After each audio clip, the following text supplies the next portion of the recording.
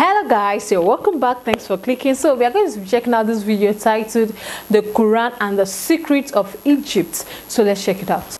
Egypt, land of the pyramids and pharaohs. One of the most studied and scrutinized civilizations of the ancient world, and yet it remains veiled in mystery.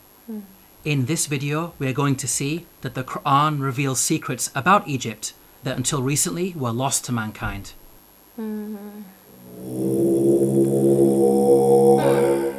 Pharaoh was a tyrant in Egypt, enslaving and persecuting the children of Israel. The Quran states the following about the death of Pharaoh and his supporters. فما بكت عليهم السماء والأرض وما كانوا منظرين. Note the words, heaven and earth wept not for them. A recently unearthed pyramid text has granted us new insights into the meaning of this verse. The pyramid text reads, "The sky weeps for you, the earth weeps for you, when you ascend to heaven as a star." Here, the pyramid text praises Pharaoh, claiming that upon his death he will ascend through the sky and claim supremacy of the heavens by becoming a star. We can see that the Quran quotes the pyramid text directly in its rebuttal of Egyptian adulations of Pharaoh. What's amazing is that knowledge of the ancient Egyptian language of hieroglyphics was lost to mankind at the time the Quran was revealed. It wasn't until the discovery of an artifact known as the Rosetta Stone in the 18th century, over 1,000 years after the revelation of the Quran, that mankind has been able to fully decode the hieroglyphics.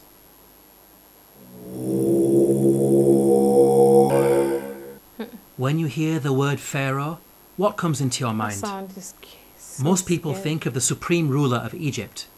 This is correct, but the word did not always refer to the supreme ruler. Ancient Egyptian history is divided into different periods. The word Pharaoh, Egyptian Pharaoh, had different meanings depending on the period of Egyptian history. Historically, the word Pharaoh only started being used as a title for the supreme ruler much later in Egyptian history, during the New Kingdom period. Before this, the word meant great house and was used to refer to the royal palace. The Encyclopedia Britannica states, Pharaoh, originally the royal palace in ancient Egypt. The word came to be used for the Egyptian king under the New Kingdom. Let's now analyze the Quran's accounts about Egypt in light of these historical facts. Like the Bible, the Quran discusses the prophets Joseph and Moses, who both spent time in Egypt. Joseph is dated by scholars to either the Middle Kingdom or Second Intermediate period, well before Pharaoh meant ruler. In the story of Joseph, the Quran repeatedly uses the word king to refer to the ruler of Egypt. He is never once called Pharaoh. Moses is dated by scholars to the New Kingdom period. In the story of Moses, the Quran repeatedly calls the ruler Pharaoh. He is never called king. We can see that the Quran is accurate in its use of language when it comes to describing the leader of Egypt at different periods in its history. How could the author of the Quran have known this? The only source of information about ancient Egypt that would have been readily available are the Bible-based stories. To claim that the Quran copied from the Bible is problematic because the Bible uses the word Pharaoh to refer to the Egyptian ruler in the story of Joseph, which is historically inaccurate. The Quran cannot have copied from the Bible because the Quran corrects the Bible.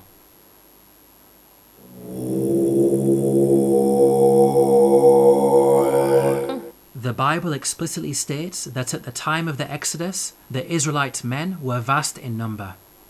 The Israelites journeyed from Ramesses to Sukkoth.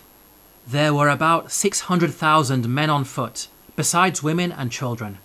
If we factor in the women and children, then the total number of Israelites would realistically be in the millions. This claim of a vast nation is problematic in light of other information that the Bible provides. Firstly, Pharaoh is said to have appointed 2 midwives to deliver and murder Israelite babies. The king of Egypt said to the Hebrew midwives, whose names were Shiphrah and Puah, When you are helping the Hebrew women during childbirth on the delivery stool, if you see that the baby is a boy, kill him. 2 midwives would only be sufficient for such a task if the Israelites were small in number and giving birth to a manageable number of babies. 2 midwives would not be sufficient for a vast nation of millions. Secondly, the Bible tells us that after the Exodus, God informed Israel that they would not be granted the land of their enemies straight away. But I will not drive them out in a single year, because the land would become desolate and the wild animals too numerous for you. Little by little, I will drive them out before you, until you have increased enough to take possession of the land. Note the reason for the Israelites being denied immediate possession of the land. It is said that wild animals will overpower them. Such a statement only makes sense if the Israelites were small in number and not a vast nation of millions, as the Bible claims. By contrast, the Quran states that the Israelites were only a small band at the time of Moses. فأرسل فرعون في المدائن حاشرين إن هؤلاء لشرذمة قليلون. We can see that the Quran fixes the contradictions that are present in the biblical narrative.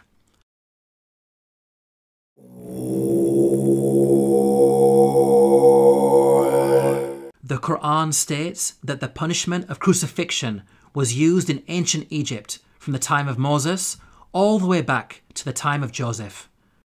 Now, the word crucifixion typically brings to mind the Roman cross. However, in antiquity, there were different forms of crucifixion. Professor of Archaeology David Chapman wrote, "In studying the ancient world, the scholar is wise not to differentiate too rigidly the categories of crucifixion, impalement, and suspension. Hence, any study of crucifixion conceptions in antiquity must grapple with the broader context of the wide variety of penal suspension of human beings." The Arabic words translated as crucified in the Quranic verses all contain the root word solaba. Arabic dictionaries state that this root carries a number of meanings, including to harden or stiffen and to extract oily matter from bones. This word does not only mean death by being hung on a Roman cross. Rather, it indicates any method of execution which makes the body hardened or stiffened and results in the leaking of bodily fluids. So, impalement, suspension, and the Roman cross are all included without making any distinction. Archaeological evidence shows that the ancient Egyptians used to crucify people by impalement on a stake. The following entry is taken from an Egyptian-German dictionary of hieroglyphics. Note the hieroglyph which depicts an impaled man. This is a punishment that was used throughout the different periods of ancient Egypt. The Abbot Papyrus is dated to the New Kingdom period.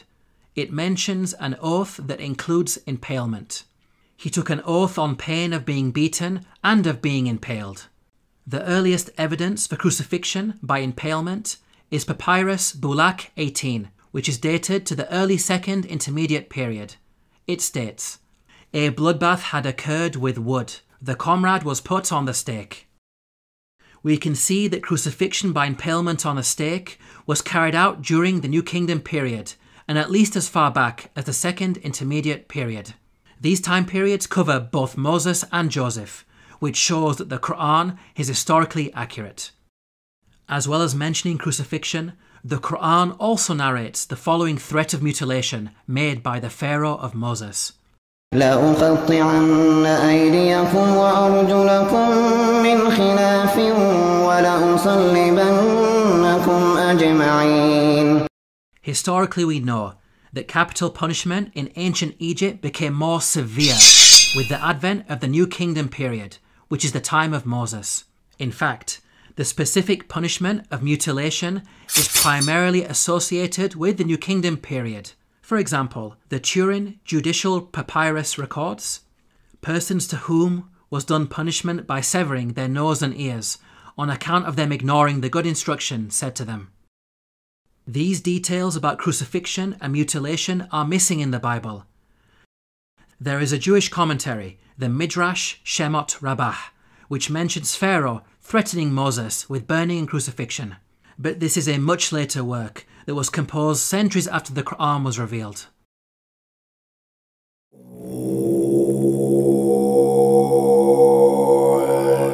Neither the Bible nor Quran identifies the Pharaoh of Moses by name. We can use the details provided in the scriptures to try to identify the Pharaoh. Both scriptures speak of the Israelites being taken into slavery before the birth of Moses. The use of Semites for slave labour occurred only during the New Kingdom period. So, we can place Moses somewhere in the New Kingdom period. This gives us a list of 33 possible pharaohs. Both scriptures also speak of an exodus of the Israelites out of Egypt. The Merneptah stele is an important artifact that contains the first explicit reference to Israel in the archaeological record. It is dated to around 1208 BCE. It discusses the land of Canaan and mentions the Israelites in relation to Canaan, indicating that the exodus had already taken place by this date. The artifact is contemporaneous to the pharaoh Merneptah. This means that the exodus had to take place before Merneptah, since Merneptah was alive and in power after the exodus and not drowned in the sea.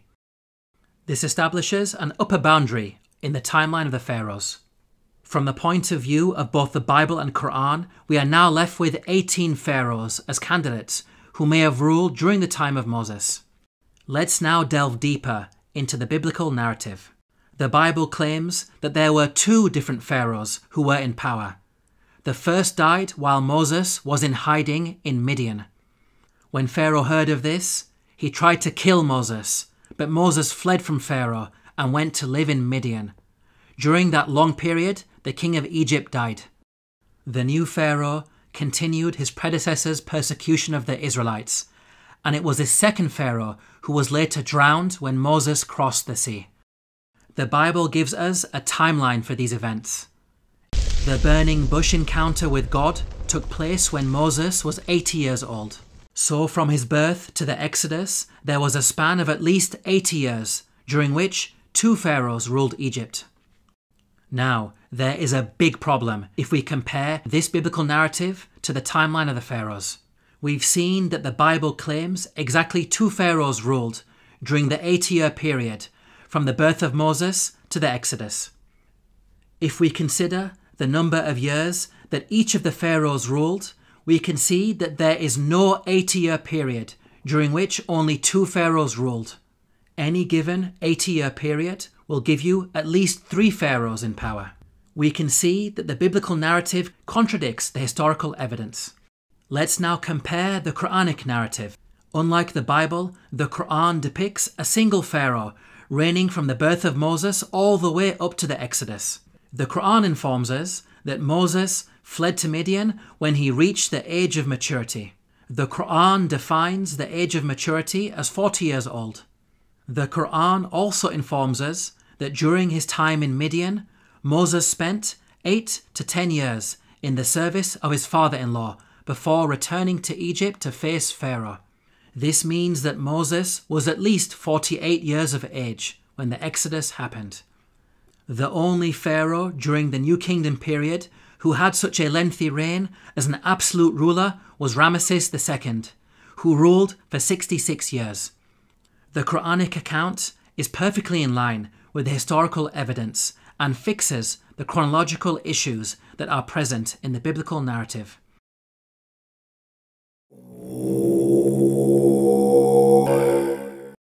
Let's now compare the life and religion of Ramesses II to the claims that the Quran makes about the Pharaoh of Moses. وَإِنَّ فِرْعَوْنَ لَعَالٍ فِي الْأَرْضِ وَإِنَّهُ لَمِنَ الْمُسْرِفِينَ. This claim that the Pharaoh of Moses was extravagant has been proven by archaeological discoveries, which show that Ramesses II was the grandest of the pharaohs. The archaeologist Peter Clayton wrote, "His genuine building achievements are on a Herculean scale." The archaeologist Eric Uphill wrote, "The palace of Ramesses was probably the vastest and most costly royal residence ever erected by the hand of man." The Egyptologist Kenneth Kitchen wrote, "Certainly, in his building works for the gods, Ramesses II surpassed not only the 18th dynasty, but every other period in Egyptian history. With regards to the religion of the Pharaoh of Moses, the Quran makes the following claim. فحشر فنادى فقال أنا ربكم الأعلى. The Quran states that the Pharaoh of Moses was arrogant, exalting himself to the position of God. Modern archaeological discoveries have proven this to be true. Ramesses II built the great temple at Abu Simbel to honour himself. Its entrance is flanked by 4 colossal statues of Ramesses II, which dwarf the statue of Ra Horakti, god of the horizon, located above it. This temple also contains an image of Ramesses II making a sacrifice to his divine self.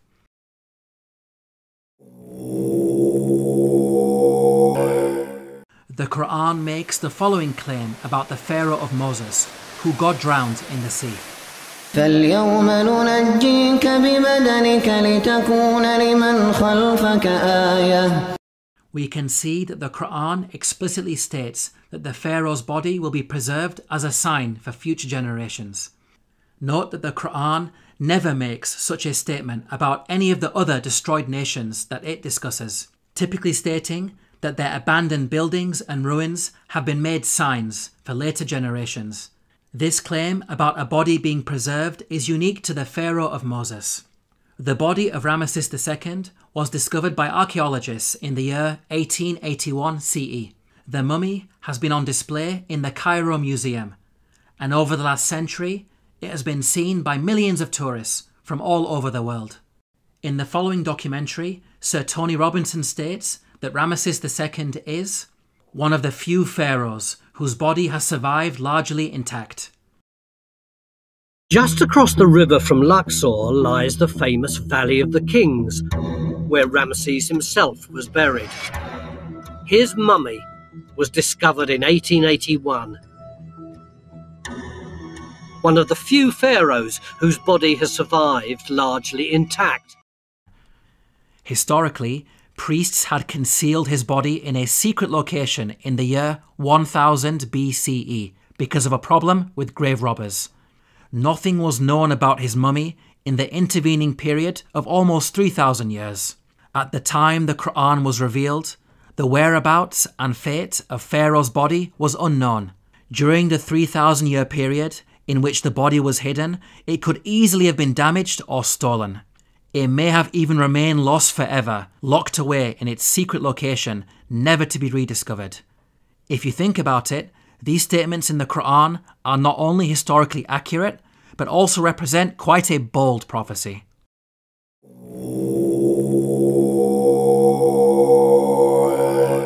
The Bible informs us about a series of plagues that God brought upon Egypt. The book of Exodus informs us that the first 6 of these plagues are as follows. First, the Nile was turned into blood. Second, masses of frogs. Third, swarms of mosquitoes. Fourth, swarms of flies. Fifth, the death of livestock. Sixth, boils on people and animals. Now at first glance, this series of plagues in the biblical narrative may seem random and unrelated. However, the Quran sheds light on these events. The Quran states the following about the divine punishments against Egypt.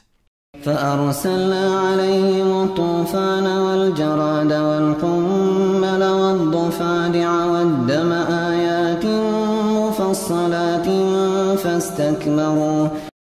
Notice the first punishment mentioned by the Quran, a flood. This is an important detail that is not found in the Bible. This punishment of a flood actually explains the 6 seemingly random and unrelated plagues in the biblical narrative. A flood would result in high concentrations of red earth entering the Nile River and causing a blood-like colour, killing fish and making the water undrinkable, as described in the biblical narrative. This phenomenon is attested to historically, as recorded by a Middle Kingdom Egyptian sage. See, the river is blood. One shrinks from other people and thirsts for water. The rest of the biblical plagues are also easily explained as a consequence of the flood. Frogs, mentioned in plague number 2, are known to fill the land after Nile floods.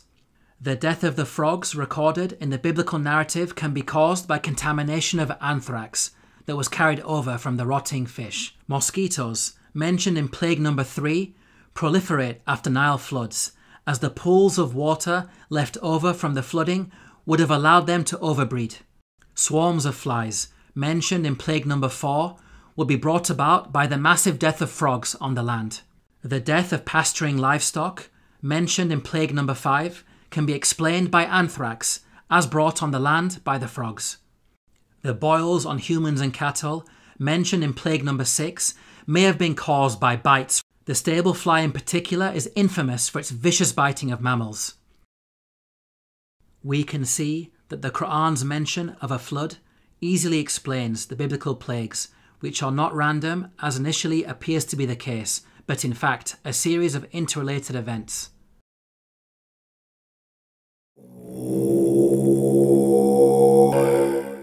The Quran mentions the following incident about Joseph while he was in Egypt. وشروه بثمن بخس دراهم معدودة وكانوا فيه من الزاهدين. Here the Quran states that Joseph was sold for a paltry price. The Arabic phrase used is darahima ma'dudatin, which contains the words dirham and ma'dud. Dirham means a unit of silver coinage or weight. Ma'dud means countable or limited in number. So the Quran is making the claim that Joseph was sold for a small amount of countable silver. There is plenty of historical evidence that standardized units of silver were used in transactions in ancient Egypt. Small pieces of silver, known as shati, were used in trade. The tomb of Nyanknum and Khnumhotep is dated to the Old Kingdom period. It contains a scene of a busy open-air market with goods for sale. Cubits of cloth, for example, are said to be sold for 6 shati. The Rind mathematical papyrus is dated to the Second Intermediate period. It discusses the relative values of gold, silver and lead in terms of shati. Small silver bars bearing the name of Pharaoh Tutankhamun have been dated to the New Kingdom period. They are inscribed with a hieroglyphic which states, Tutankhamun, ruler of Heliopolis in Upper Egypt. Until recently, historians believed that the minting of precious metals was a later Greek invention.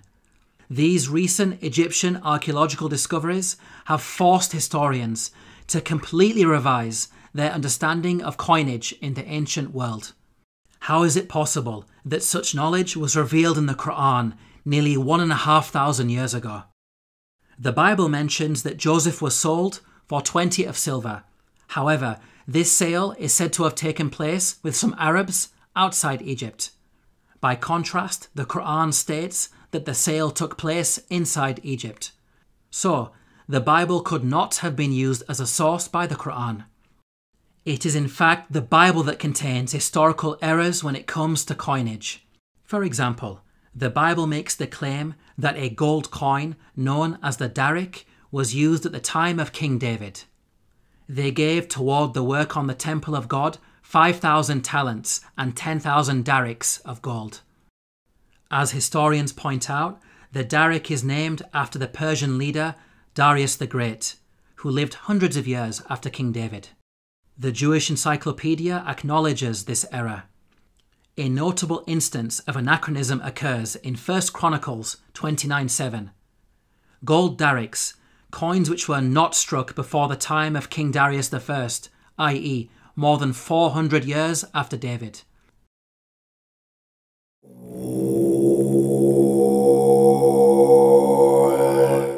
The Quran narrates the following conversation between the Pharaoh of Moses and an individual referred to as Haman. وقال فرعون يا هامان ابن لي صرحا لعلي أبلغ أسباب السماوات فأطلع إلى إله موسى وإني لأظنه كاذبا. Here Pharaoh commanded Haman to build a tower that would allow him to reach the heavens. It's important to understand that Pharaoh's intention was not to literally scale a tower to reach the sky. Rather, it's a reference to the Egyptian belief that after death, the Pharaoh would ascend from earth to heaven, taking his place among the gods. As we covered earlier, the author of the Quran had an awareness of ancient pyramid texts that detailed such beliefs. Egyptian monuments housed the bodies of dead pharaohs. These monuments acted as a bridge between this world and the next. They were filled with religious writings that served as instructions to help the dead pharaoh ascend to the heavens. Hence, the person in charge of constructing such a monument for Pharaoh would not only need to be skilled in architecture, but also highly knowledgeable in religion, a builder-priest of sorts. Let's now turn to history to see if we can identify an individual known as Haman, who was both a builder and a priest. Earlier we concluded that Ramesses II was the pharaoh at the time of Moses, so we will focus on this time period. A block statue in the Egyptian Museum of Munich contains a biographical account of the life of a high priest named Baken Khonsu. In his own words he states, "I am one truly reliable, useful to his Lord, who performs beneficent deeds within his temple. I being principal chief of works in the estate of Amun, I erected obelisks of granite stone whose tops reach to the sky." Here, Baken Khonsu tells us that he served the pharaoh in two ways, first by performing rituals in the temple, and second as chief architect. In fact, Baken Khonsu was an architect extraordinaire, being one of the greatest in all of ancient Egypt. He is responsible for constructing the Temple of Amun at Karnak, a monument that remains one of the largest religious structures ever created by man. With regards to the priesthood, Baken Khonsu informs us that he had a very long and illustrious career. "I was a third prophet of Amun for 15 years. I was a second prophet of Amun for 12 years. He appointed me high priest of Amun for 27 years. Here Baken Khonsu is stating that he served the god Amun throughout his priestly career. Amun is the name of an Egyptian deity who rose to prominence during the New Kingdom period. By the time Baken Khonsu died, he had been a priest for many decades, having served Ramesses II as high priest throughout his reign. Both Ramesses II and Baken Khonsu were contemporaries who died around the same time. What about the Quran's mention of Haman? How does it relate to Baken Khonsu? Baken Khonsu referred to himself by the title High Priest of Amun. The actual phrase in the hieroglyphics is Ham, Nata, Tapi, Amana. The word Ham literally means servant, and Amana is how you articulate the name of the god Amun in Egyptian. Baken Khonsu was Ham Amana, meaning servant of Amun. The Quran's mention of Haman may be simply an Arabized version of the Egyptian Ham Amana. Let's now summarize the main points about Baken Khonsu. He was a senior-ranking figure under Pharaoh Ramesses II, acting as both high priest and chief architect. He served in the temple of the god Amun and thus had the title Ham Amana. It is clear that all of the historical evidence fits perfectly with the Quranic narrative.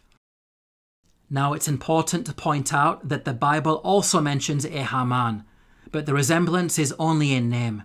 The biblical Haman served under a Persian king and bears no relation to the Quranic Haman of Egypt. Yet again, these are details that are completely missing in the biblical narrative.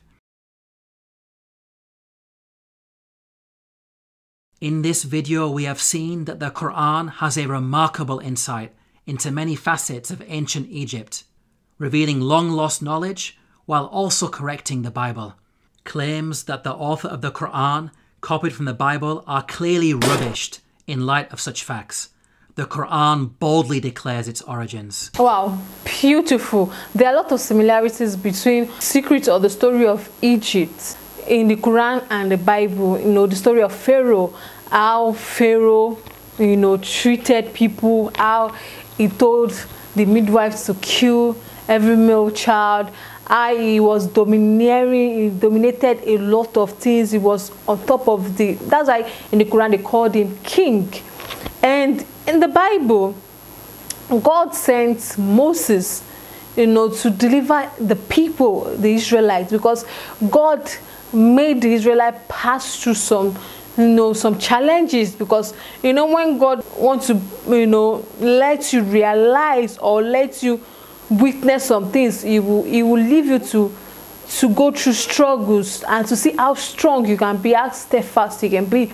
Then a lot of times that Moses played a lot of tricks. He threw his rod on the floor, it turned to snake, he did this, he did that, just to convince the man so that he can let the people go. But still, his heart was hardened.